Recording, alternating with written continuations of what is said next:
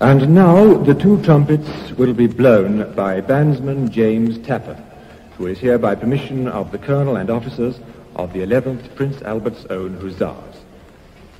I must explain that neither trumpet is easy to sound, and this is particularly true of the copper instrument. The silver one will be heard. The trumpets of the Pharaoh Tutankhamun, Lord of the Crowns, King of the South and North, Son of Re.